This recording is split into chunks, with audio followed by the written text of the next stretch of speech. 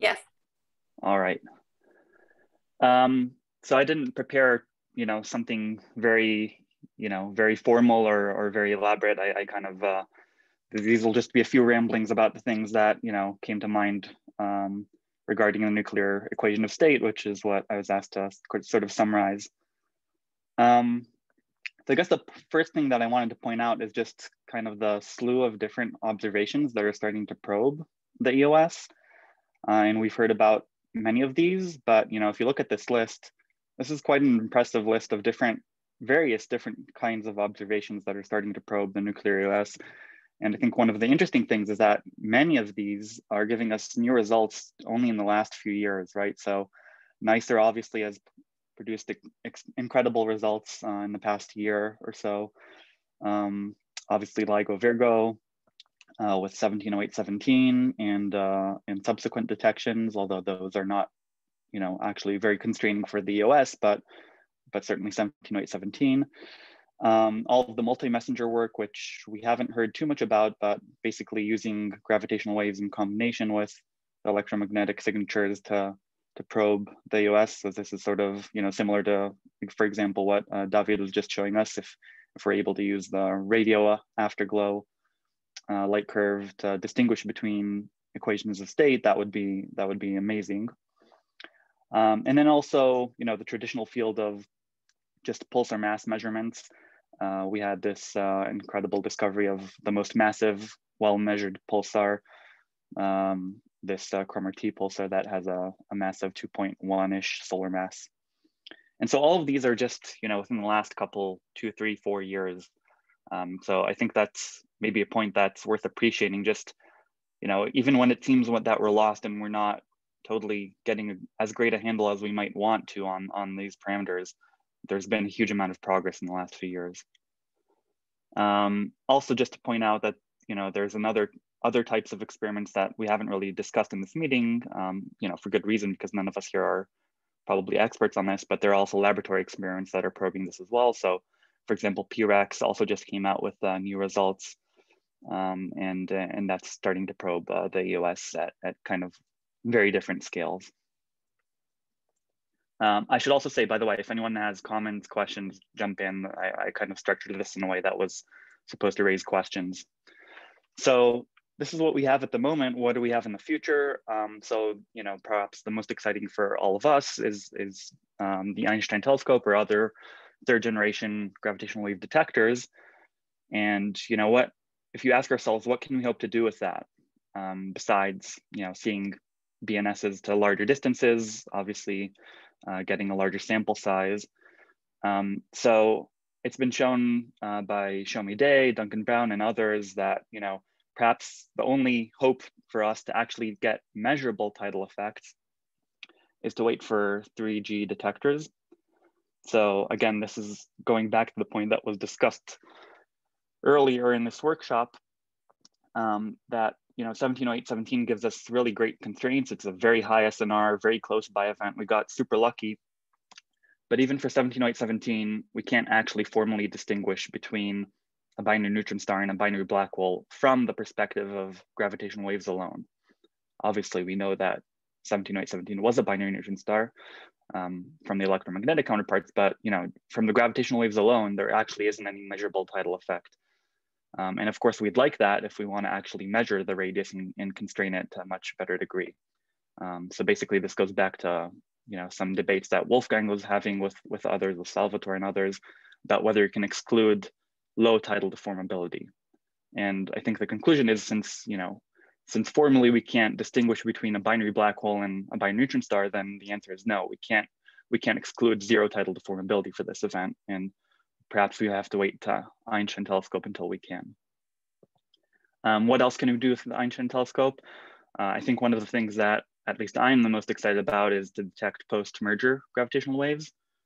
I think that's incredibly exciting because it gives a unique probe of the post-merger remnant, and in particular, the massive neutron star remnant that is hot.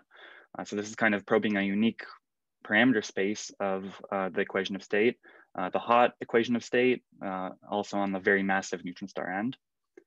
And also it in principle could provide, a direct means of measuring the collapse time and the stability of the remnant.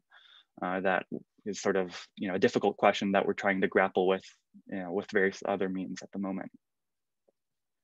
And then I also mentioned precise mass ratio measurements, which is more important if, you want to know the individual component masses for population studies and things like that. All right.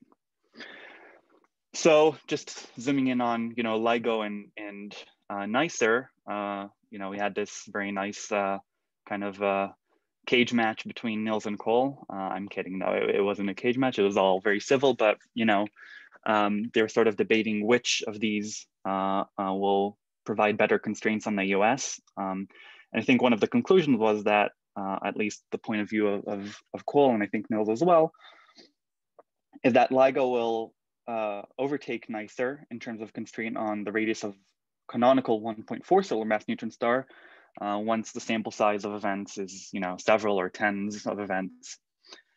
But it won't be able to do so for massive neutron stars. So again, this is Cole's point of view, which I personally agree with. NICER will probably continue to be the only instrument that will be able to constrain the radius of heavy 2 solar mass neutron stars. And again, this is a point that wasn't, I think, elaborated on too much. So just to kind of drive home why this is the case. And the reason that's the case is because the tidal deformability of a 2 solar mass neutron star is about 10 times smaller than that of a 1.4 solar mass neutron star. So, and the reason is because the tidal deformability just scales so strongly with mass.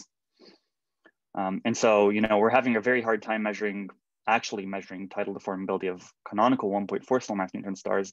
At the moment, it's certainly hopeless that we'll ever measure the tidal deformability of a 2 solar mass neutron star. Not to mention the fact that we don't know how common these objects actually are, in merging BNSs in the universe. So we don't know basically the population and whether nature will be kind enough to even provide us with such neutron stars that merge. Obviously from the galactic population, we know that these aren't the types of neutron stars that are in binaries, but LIGO is starting to show that perhaps the extragalactic population differs a little bit. And then this begs the question, kind of the whole golden or sort of gold standard of what we're trying to do with measuring neutron star radius and sampling or constraining the equation of state is basically to measure the mass radius diagram, right? So it can show, for example, this crude small picture of a mass radius diagram here. And, having the radius of a 1.4 solar mass neutron star is great. Particularly since most mass radius diagrams for different EOS kind of, turn over and don't have a huge variation in their radius for different masses. But in principle, if you want to really understand the full equation of state and you want to be able to invert mass radius into pressure density, then you need to sample this mass radius diagram. Namely, you need to get different measurements of radius at different masses. And it's not obvious how well we'll be able to do that, if at all. All right, let's see what else. Oh, okay, so next rambling. So this is moving more on to the theory that side and some things that we've heard. So I think one of the cool things that caught my attention that we heard about is this cool new prescription for finite temperature effects, basically extending cold equations of state to finite temperature. And of course, this is important for mergers because merger remnants actually do reach temperatures of tens of MeV. And so you can't completely ignore the thermal effects. But I think that, one thing that I haven't heard enough about and that I don't think that we still fully understand, so this is a provocative statement, perhaps. I'm waiting for the numerical relativists in the room to maybe shout at me. But, I'd like to ask, do we really fully understand thermal effects or lack of thermal effects? Basically, does thermal pressure have any impact? Does it not? How does it impact things? So there's been recent work starting to investigate this, but I don't think we fully understand the problem yet. Just to show how bad or how, basically to show how bad things are, I'm not even confident that we have a qualitative understanding in the sense of whether or not thermal pressure stabilizes the remnant or destabilizes the remnant. So naively, you might think that thermal pressure adds just additional pressure component, so it would stabilize it. But in fact, there's old work by Kaplan et al. That shows that in principle, it might be that thermal pressure actually destabilizes the remnant for various reasons. One reason is that, pressure is also energy density in general relativity. And so you basically add more mass to the remnant and, can cause it to collapse for that reason. Another reason that is perhaps more important and less esoteric is the fact that if you stare at this figure, you see that the merger remnants, this is from simulations by Vasilis Paskalidis and Carolyn Rathel. And so if you stare at this figure, you see that the regions that are hottest in the post-merger remnant are sort of the outer layers of the neutron star. And so you can imagine that what this actually does to the neutron star is it doesn't really add much support to the center. Again, you can see this from this ratio of the thermal pressure to the cold pressure. Basically doesn't add much to the central energy pressure, but it does inflate the neutron star. So by adding a lot of pressure to the external layers, you can create an inflated neutron star that's very large, and therefore it can't rotate as fast and you might lose rotational support. So that could actually destabilize it. So all of this has been discussed to some extent, but I don't think we fully understand that yet. And again, I'm waiting for people to maybe shout at me and tell me that I'm wrong about this. But I think this is a point for discussion. Let's see. The other point that's related to this is, kind of a bit more of an open-ended kind of conceptual question. We currently and probably will always be limited to only, a handful, maybe a few dozen or so equations of state that we're able to simulate using full-scale, GRMHD simulations. If we want to simulate binaries with different parameters, different masses, mass ratios, etc. And so the question, kind of conceptual question, is how do we systematically explore in principle, infinite degree parameter space, right? This is a pressure, energy density, phase space that has infinite degrees of freedom. How do we explore it with only a finite set of equations of state that are kind of chosen ad hoc based on convenience?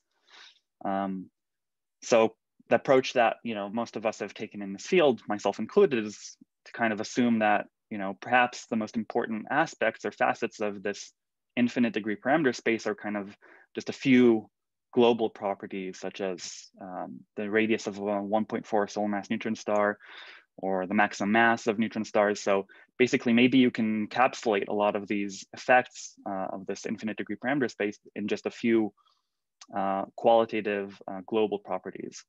And I think that's a reasonable way to get at this problem, but it's not obvious that that will provide the full solution. And I think it's still an open-ended question whether or not you can create some edge cases that don't really conform to what we naively think. So I think I prepared some more slides, but I'm actually happy to stop here and I'm just open for questions, discussion. I didn't really intend this to be sort of a formal presentation, just more of, food for thought. Thank you very much. I think, and thank you for staying pretty much on time. Okay, so we're open to questions now. First of all, let's thank the speaker and, clap electronically. And we're ready for some questions.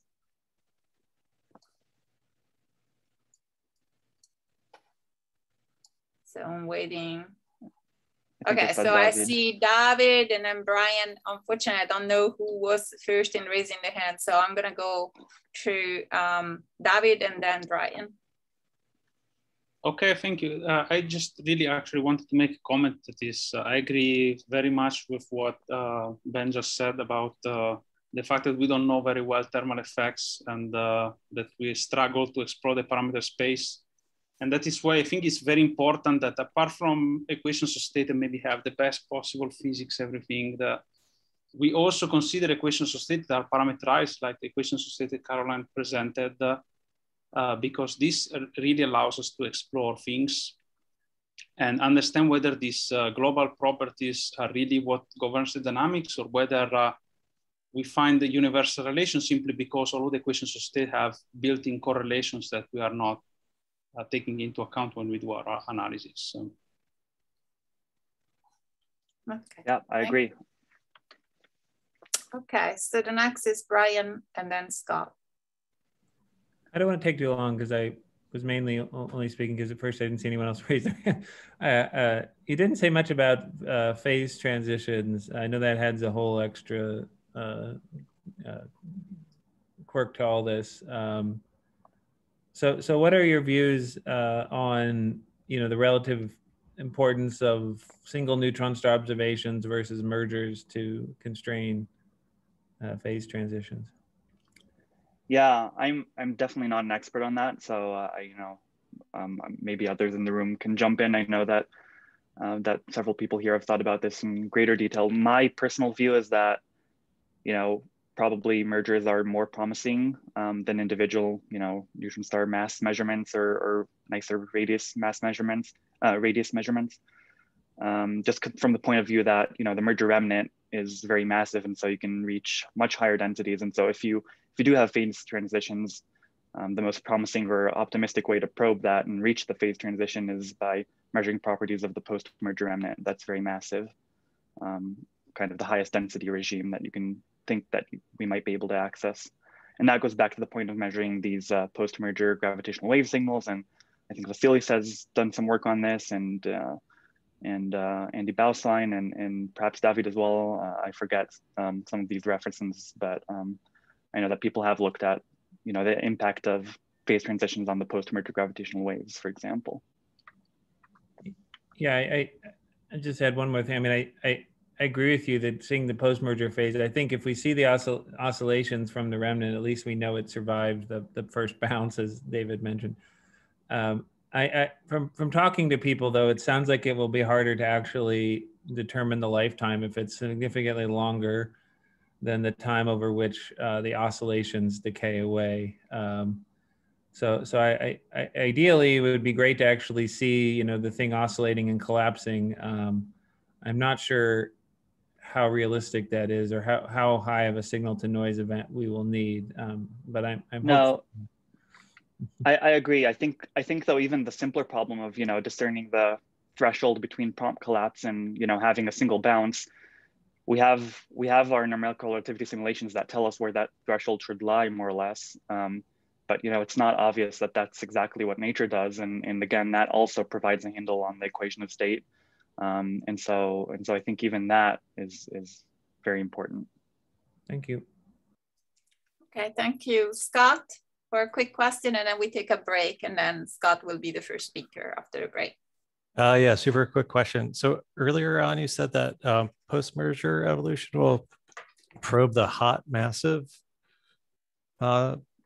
sector. I mean, that's not like quark gluon plasma sort of regime, right? No. This isn't. Yeah, no. So this is hotter than cold. Yes, right? We're talking about tens of MeV, which means that you can't completely ignore the thermal pressure, but this is nowhere near quark gluon plasma. Yes. Okay, great. So we are only running 9 minutes late this morning.